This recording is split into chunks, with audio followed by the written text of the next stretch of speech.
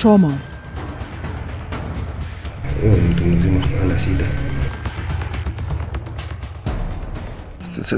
These guys could be psychotic. Outright negligence. Hajafanya any medical course. Defrauding the fund is literally denying Kenyans healthcare, which is literally leading to actually killing. Impunity and arrogance. Atashikwa ama nini itafanyika sasa? A long-concealed secret that has forced victims to live in fear until now. This story may be difficult to watch due to the inconceivable trauma female patients have had to endure at the hands of a man who abused his power and privilege. Your discretion is advised.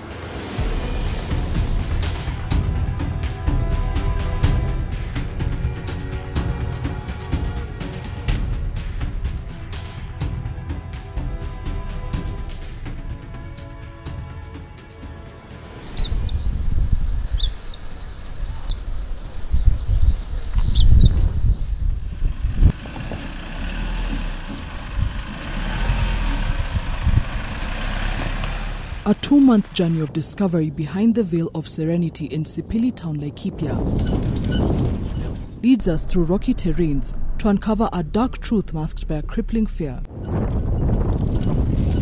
The path leads us to Esther, not her real name.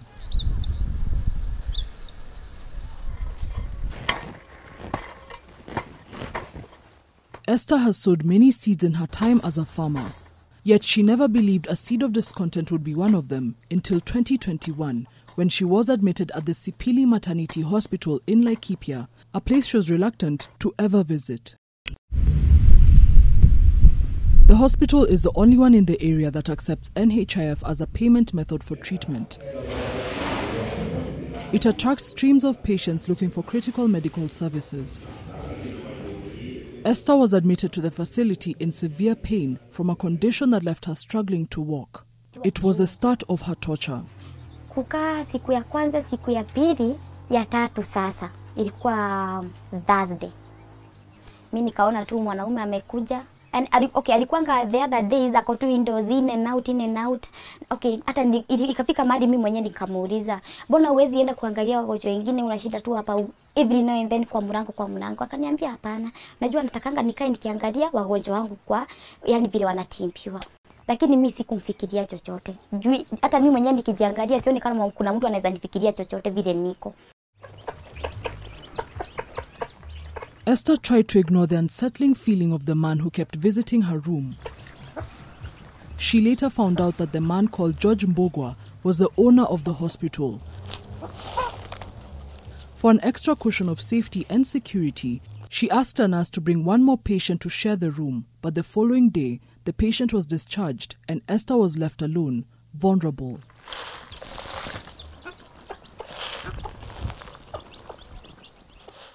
Sasa ilikuwa kitu saa 5. Akakuja. Mimi nilikuwa nimelala na tumbo hivi. Sasa kumbuka niko na reso. Ilikuwa imefunguka kitu hapa juu. Mimi nikashtukia mtu ameketi, anaanza sasa kuingiza mkono huku kwa mgongo. Sasa ananiambia, "Kwani uchungu imezidi?" Sasa mkono iko huku kwa nguo. Sasa mimi nilimtoa hivi. Nikamwambia, "What are you doing?" Akaniambia, "Hapana, mimi huwa najali wagonjwa wangu sana. Vile unaona nikikaa nikikuja nikirudi, kuna vile sijui nini nanileta hapa, nasikia tu uko kwa roho yangu." The incident laid the foundation for the most awful act. Saa 9 mchana. Alinoa kutu mara 2 lakini mimi nilikuwa tu awake, sikuwa nimelala. Akaniambia kuja. Sasa nikamwambia wapi? Nikute huko kwa ofisi. By the way nilihesitate. Lakini nikaona hapana, kwa ofisi. Labda kuna kitu anataka kuniambia. Mimi nikaona tu mahali ameingia. Mimi nikatoka, nikachukua fulana sasa nikaweka, sasa nikavaa, then nikachukua ile sasa nikaitighten kwa sababu ilikuwa ruhusa. Najua sasa bado niko kwa kitanda, mimi nikatoka. Nikaenda tu kwenda kuingia kwa mlango hivi. Mimi nikamkosa. Kumbe kuna karumu sasa ukiingia kwa mahali ameniita kuna sasa mlango main, sasa kuna kingine kameingia kwa room nyingine.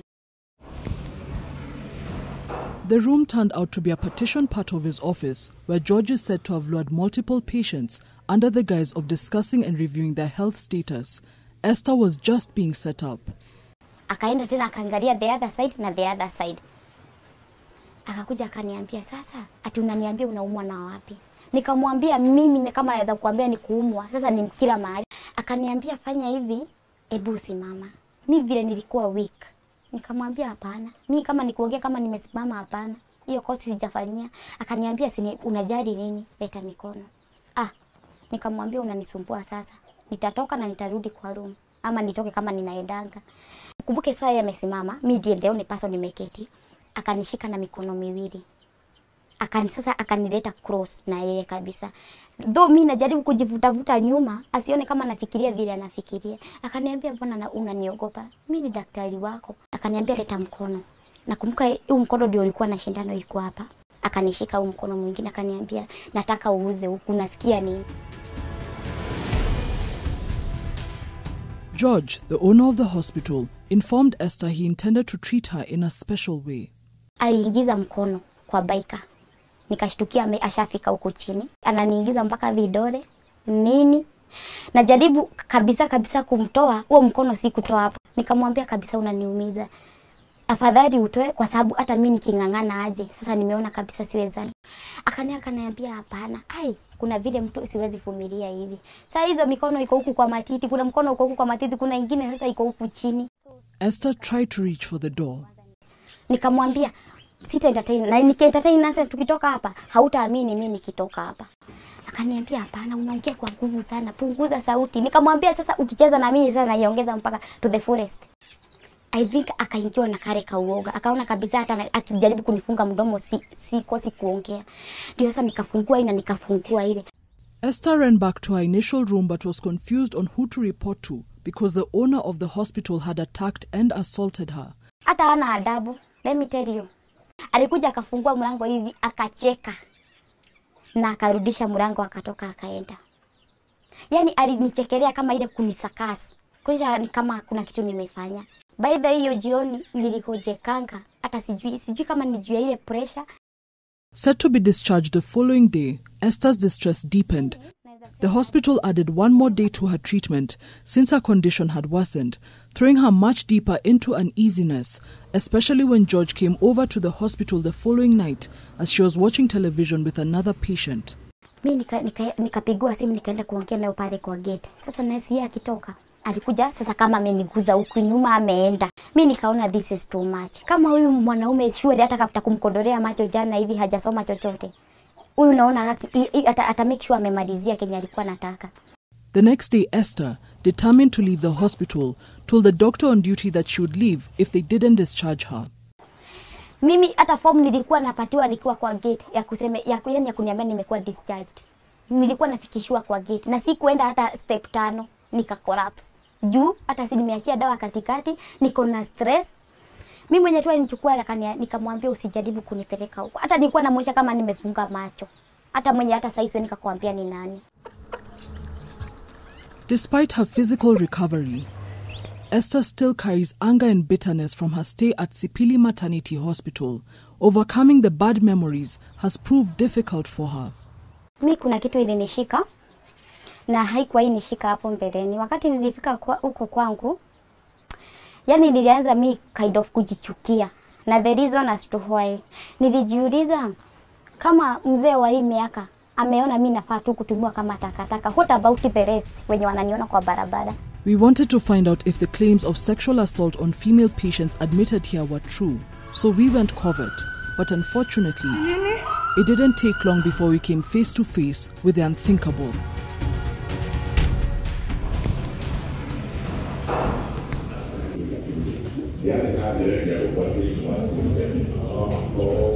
Going undercover to investigate whether the owner of Sipili Maternity Hospital, George Mbogwa, was sexually assaulting his patients or not was risky but necessary. I posed as a 25-year-old student with severe pain due to an ulcer's flare-up. I got registered as Nancy Wanjiko. I am immediately admitted without going through triage or having any symptoms checked. The hospital didn't ask for my ID number, contact, or a next of kin. I am injected with an antibiotic and put on a drip. I am then taken to a room where I am on my own and told to lie down on a bed. Later on, a clinical officer comes in to collect a blood sample for a test. He draws blood from my arm without gloves. He then attempts to collect more than just blood. He is fishing for information about me. Uko duku Sipili? Nimekuja kuona mtu. Uko Sipili? Karaba. Karaba wapi? Karaba tu hapo kwa center. No, I'm a resident of Karaba. Oh, okay. Karaba wapi siwezi kaya? Hapo tu kwa center. Ni mtu wangu tu. Oh, your fiancé. Your fiancé ama boyfriend. Nimemjua. Anaitwa nani? Sitaki kusema jina yake. Sitaki ajulikane. Siri baya nitaweka secret. Serious. Vile minister hata sitaki story kuongea story ya huyo mtu wake please. Kama mmeniweka hospitali sitaki kuongea kuhusu mimi. The clinical officer leaves. After lying down for a few minutes, I see a young girl going for short walks along the corridors. We start talking and I invite her for juice in my room. Out of curiosity, I ask her how her treatment is going at the hospital. We will call her Amina to protect her identity.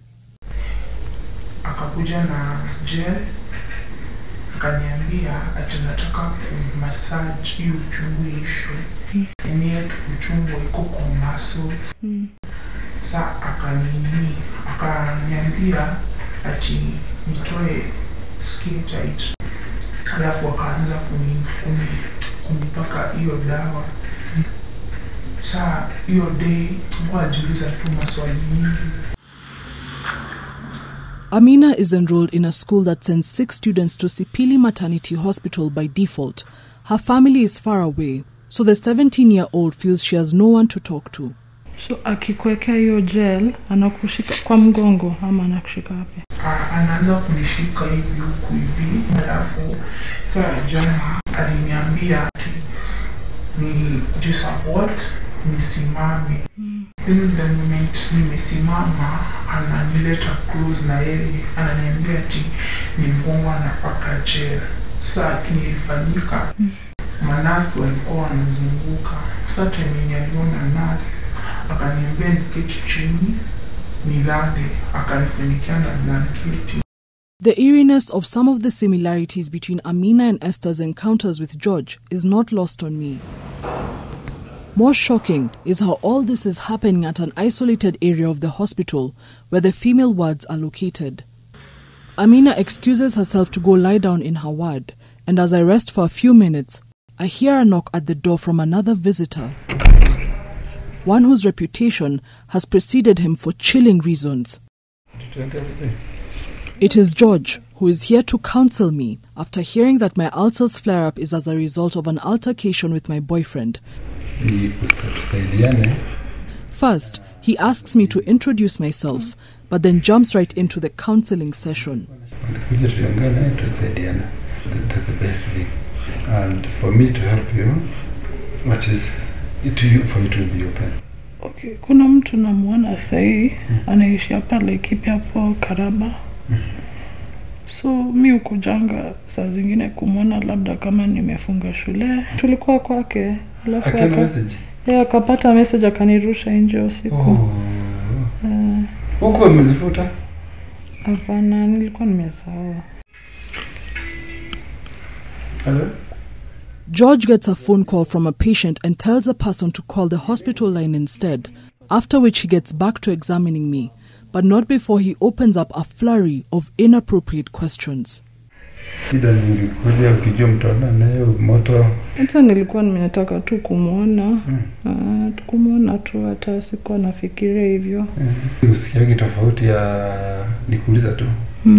Usikiangi tofauti ya ile mwanaume na wewe kwa sababu wanaume watashani. Unajua? Kwa sababu kuna baadhi ya wengine watafika, wengine hatafika. Ni kweli? Sasa siwezi jua.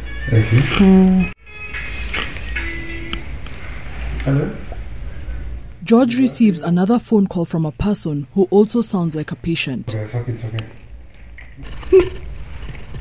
I begin to cry over my situation, and George takes it as an invitation to push the unprofessional boundaries. Tari, please, I'm not comfortable with you touching me like this. Enjoy your beautiful. I freeze in shock. A feeling of numbness, humiliation, and disgust, shrouded in fear, engulfs me. I contemplate blowing my cover to confront him. It finally dawns on me that this is more than just covering a story. This is what Esther and Amina had described to me. Hello? George only listens to my plea when a third phone call comes in. He leaves the room shortly after, casually saying that we would talk more later.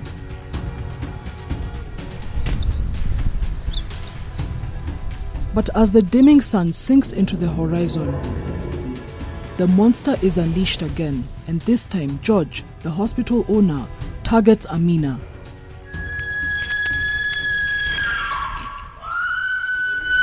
Nini?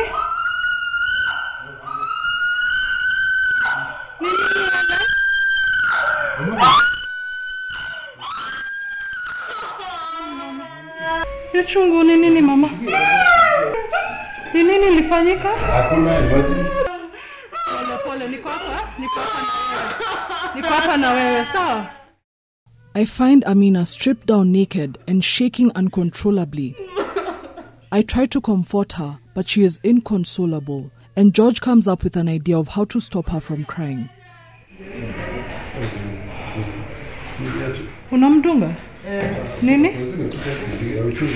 Ya uchungu. Unasikia uchungu mama? Nisidungwe. Okay, sawa. Wachana tunaye. George finally leaves the room, giving Amina and I a chance to talk, and she reveals what happened. Sikia uchungu. Nasikia uchungu. Wapi? Alikufinya kwa mgongo. Ni kwa mgongo.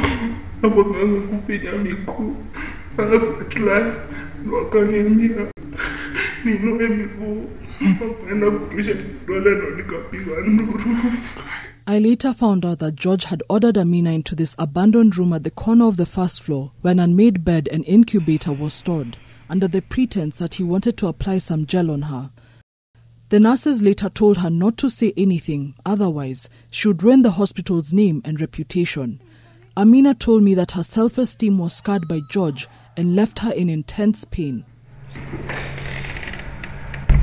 Things take a bizarre turn, and George calls me out of the room as I comfort Amina to explain his side of the story. Lakini hiyo kitu meni stress kwa sababu for sure he did the that day. Kitu meni stress to more than anything. To more than order. But I on my heart needed to know the other. Wacha tu mtu mwingine amutibu. It's okay. Mimi sina shida. Lakini tuongea na yeye. Sijamshika seriously. I'll always be far from her. Wachana tu I'll na be yeye. far from her. George implores me repeatedly to speak to Amina so that she doesn't misinterpret what happened. He insists that he has never been inappropriate with his patients and that Amina shouldn't ruin his good name. This only coming minutes after he had visited my room and assaulted me. I go along with his narrative to try and get more information out of him. Utaongea na yeye on my part. Nimwambia nini? Sio ukiongea na mtu si unajua fikira ya mtu. Kwa sababu mimi siwezi ongea naye sasa. Anasema aje? Amekwambia anasema aje wewe? Nikuuliza tu by the way. Bado hajaongea na mimi. Sisi tuko hiyo. Hiyo haijawahi fanyika. Even once.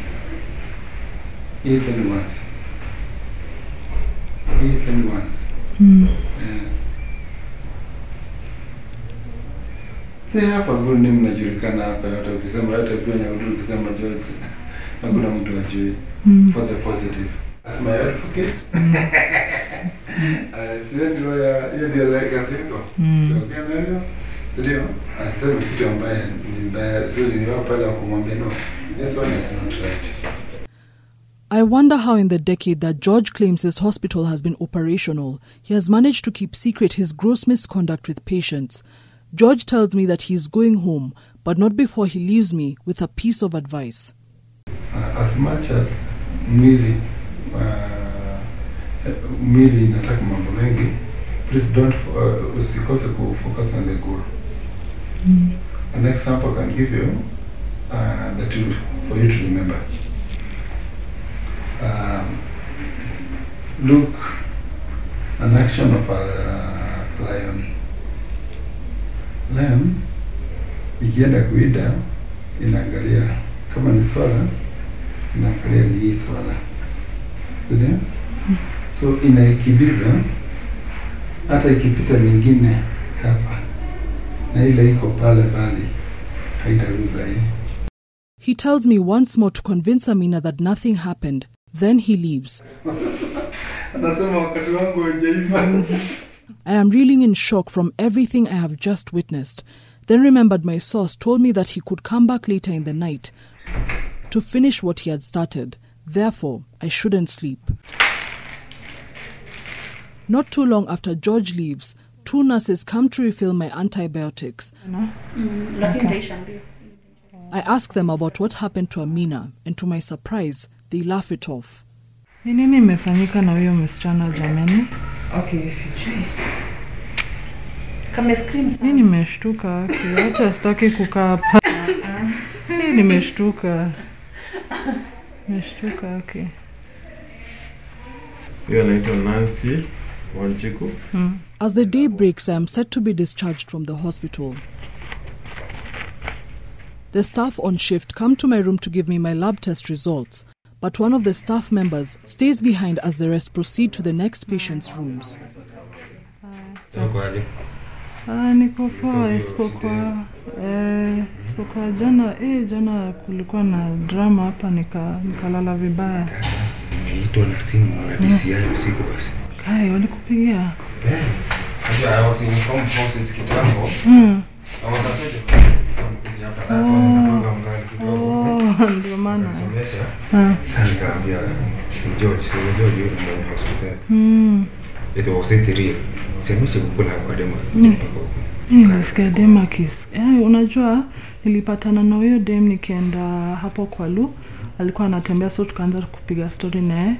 Kamwambia hata beshte yangu ananiletea chipo ukitaka kupitia, upitia. So akakaa mtu tukapiga story naye. Mwenye hospital anakuanga hivyo. Tukiona alikuja huko hata maybe mimi lakini I'm not that bad.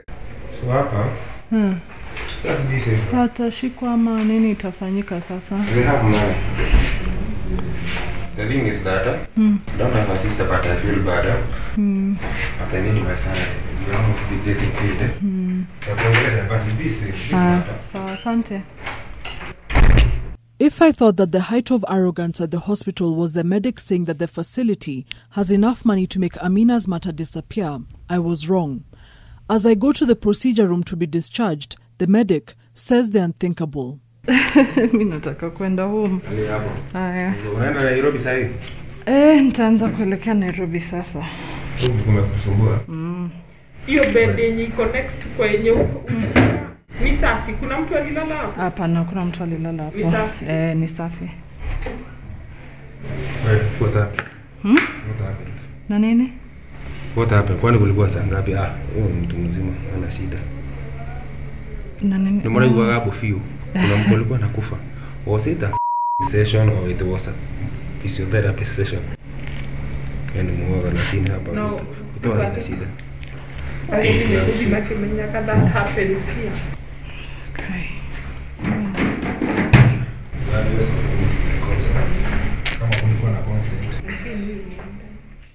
Even more disturbing is that Amina's mother sat outside the door where the medic was discussing all these issues. She had heard what happened to her daughter during the night and rushed to the hospital in the morning. Although she was reluctant to speak to us initially, she agreed after explaining who we were and asking for her discretion. Nilihangaika sana na nikawa na shida sana, na ningekuwa na uwezo wa kufika pale, kusema ukweli ningefika tu saa hizo na nimtoe saa hizo, lakini mahali nilikuwa wakati huo kulikuwa mbali kiasi na hospitali, giza ilikuwa inaingia, so singeweza kuchukua pikipiki niende hospitali, singeweza kuchukua gari, so nilisema tu acha tu mtoto wakae pale mpaka siku hii nyingine. Sasa nikaenda nikamchukua, nikampeleka sasa mahali kwingine ambapo sasa anapata matibabu.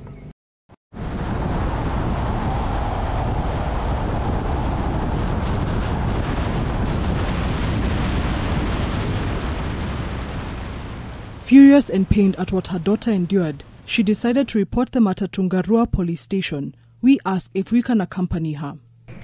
The police entered all the information as we narrated and told Amina to fill out a P3 form. I also report that George sexually assaulted me, but no OB number was issued to the family or me. No one was called into the station for questioning, despite Amina and I providing witness statements of sexual assault and identifying George as the perpetrator. However, according to other victims, this is not the first time this has happened, and the police have treated the cases casually.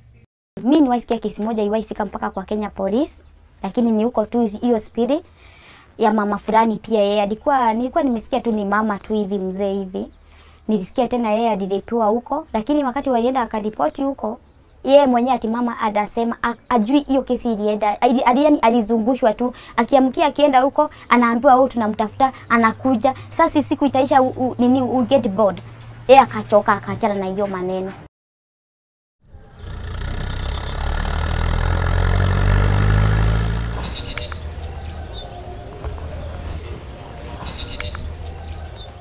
Shortly after we visited the police station, another source said she wanted to come forward with more information about the hospital.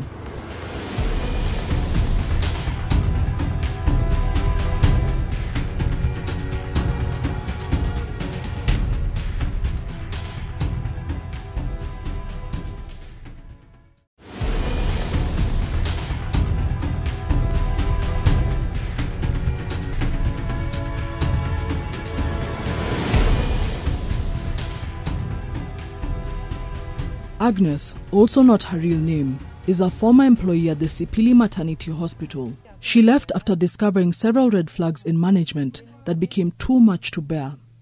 Initially nikienda hapo, nilipata hospitali ikiwa mzuri, na hata kama nje watu walikuwa nasema ni mbaya, mimi kwangu nilienda na hiyo moyo tu ati ni pazuri.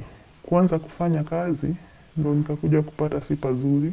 Unapata huyo assistant director, yeye hajafanya hii ni medical course, but yeye anabadilisha kulingana na price ya dawa.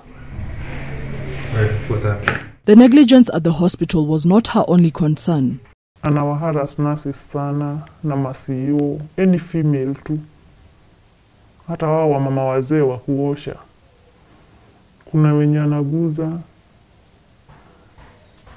Yani tabia yake ni mbaya tu. Anakupeleka kama room tofauti hivi, anakuguzaguza.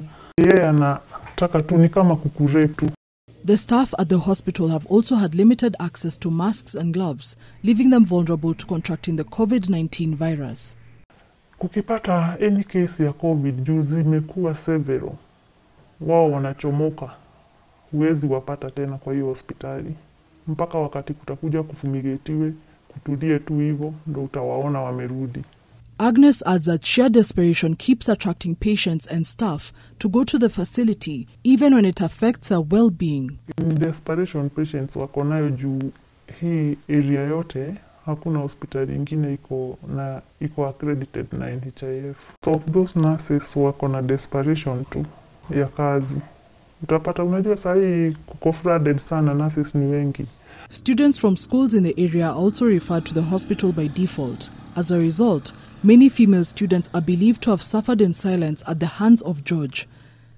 This document obtained from a school in the area shows how the hospital charges students out of their school fees despite their NHIF insurance covering their treatment, which means that the hospital receives double payments for services rendered. But that isn't all. One George Mbugwa trained at St. Luke's North Kinangop School of Nursing, and his license number is shown there, which happened to have expired on February 29th, year 2020. So as of now, he's not a person who is in good standing with the regulatory authority. So he's practicing at a hospital with an expired license because we went there in 2021. Wow. The law says that we must renew our license for us to be eligible to practice. So that will be the penalty is prescribed within the Nurses Act.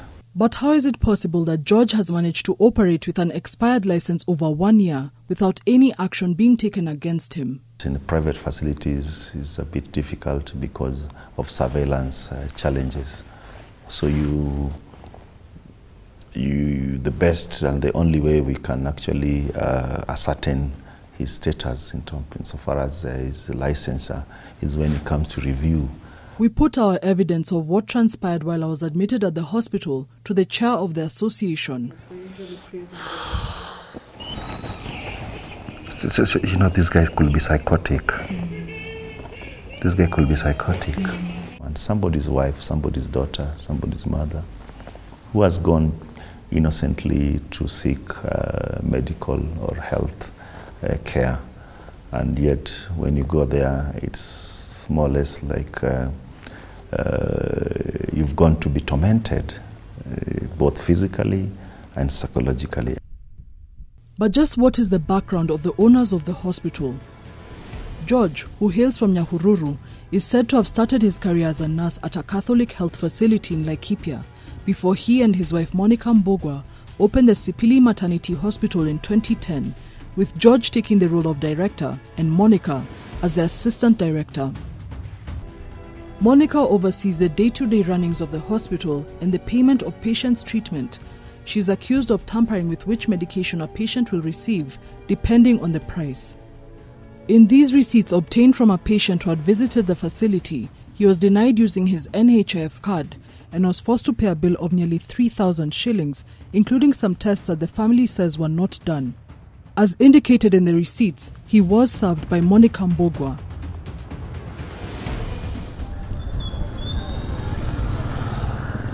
Dr. Peter Kamunyo, the CEO of the National Hospital Insurance Fund, says that while further investigations will need to be done to ascertain the level of fraud that has been committed at the facility, NHIF has a no-tolerance policy when it comes to the vice. As NHIF, we do not condone any form of fraud. And as you know, healthcare is a very emotive issue. The minute fraud is actually even suspected, we have the power, we suspend immediately a facility for 90 days pending investigations. And then thereafter, the case is presented to the board for further action, which includes recovery of funds which have been pilfered or ill-gotten, or suspension actually for even 5 years, and even at some point complete degazettement, because defrauding the fund is literally denying Kenyans healthcare, which is literally leading to actually killing people. He then came to my room to explain his side. We also presented our evidence to Dr. Kamunyo. At the hospital. And this was the first night that I was admitted. Dr. Jackson Kyoko, who serves as the Kenya Health Professionals Oversight Authority CEO, told us through an audio call that any facility found involved in any misconduct, especially sexual abuse, will be held subject to harsh repercussions. Any persons who is sexually abusing patients or even the health workers, that becomes a criminal offense. And number two, if that hospital denies patients from using the NHIF card and demands payment through cash, again, that is also a criminal offense. If the owner of that hospital is a health professional and is engaged in such malpractices, then such a person shall be held culpable and shall be subjected to the necessary professional disciplinary processes.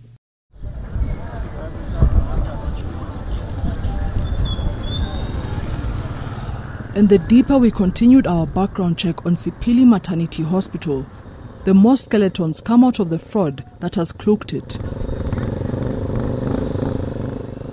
Not his real name, Ian, was also swindled out of using his NHIF card to pay for treatment. Walinifanyia hivyo nilikuwa na shida ya macho. Kaniambia ati macho isimamiwi na kadi ya NHIF. Nililipa 500 na nikanunua dawa ya 150. On our super cover, diseases, surgical issues of the eye, they are covered. So if you're admitted with an eye problem in hospital and you require surgery, that would be covered. If there is an infection, that would be covered. When his pregnant wife was due for delivery, Ian was also forced to pay for maternity services. So ilibidi nikope 1,500 ndio bibi alirisiwe kutoka hospitali. Alilazimishwa kulala hizo 7 days juu alikuwa hana shida. Juu alikuwa tu anapataga watoto tu kawaida, hanaga shida. Maternity services are covered, and you know, on our maternity benefit, even normal delivery, cesarean delivery, and then we also have Linda Mama, and the only thing that you need to have is to show proof that you're expectant.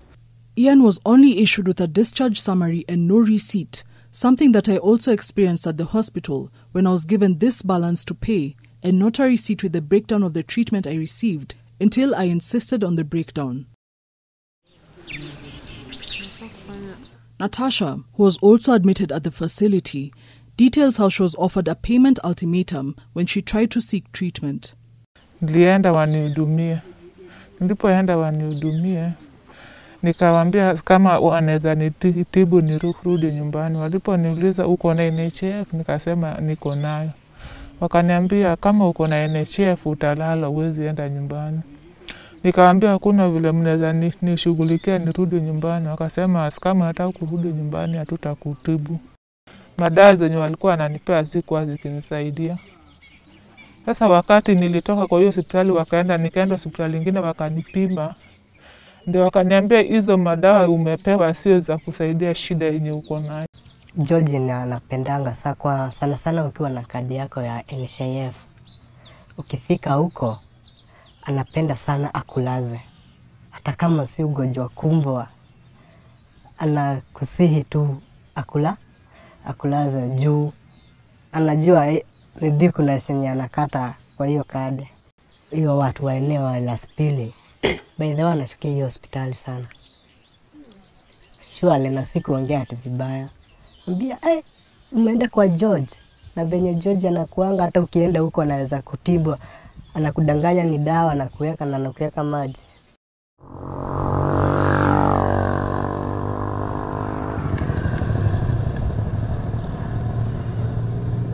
George and Monica also opened the Sipili Funeral Home and profited from it.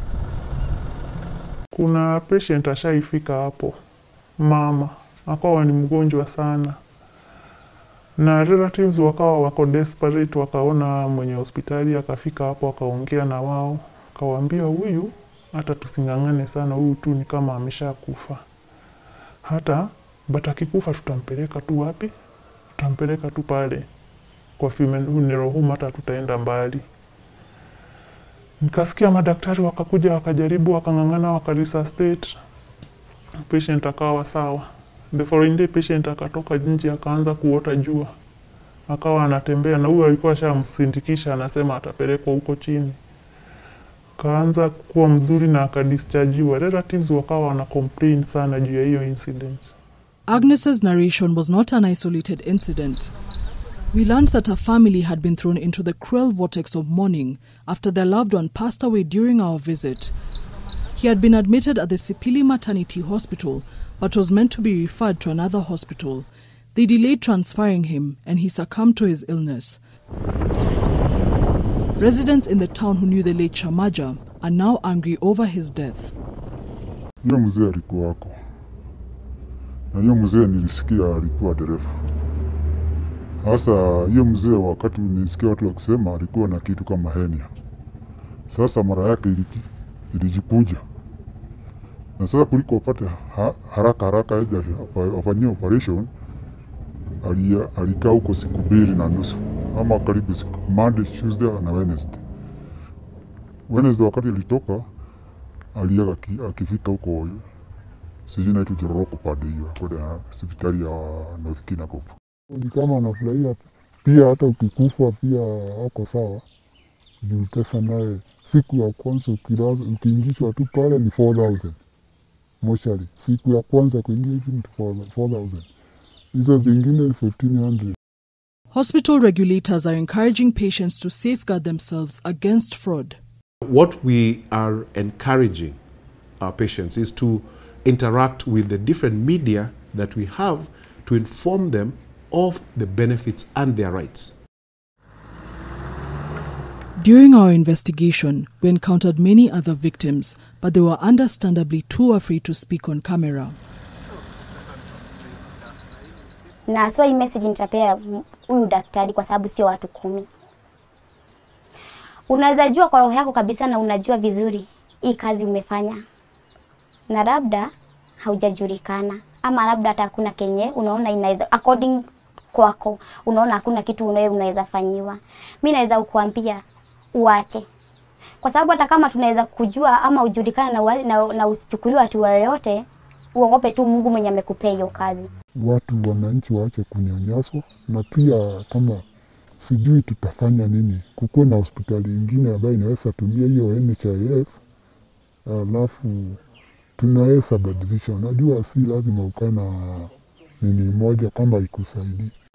Ile kitu yote tu inaweza fanyika tu provided tu society imepata haki yake, kama hao patient wote wanafika hapo wamepata haki yao, achukuliwe tu hatia. Ndio hiyo si kitu kidogo wamefanya.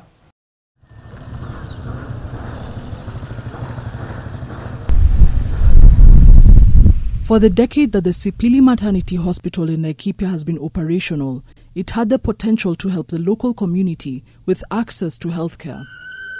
The chilling tales of what victims have experienced here will remain enrobed in the darkness that has covered the doctored evil for so long until now. Ngina Kirori, NTV investigates.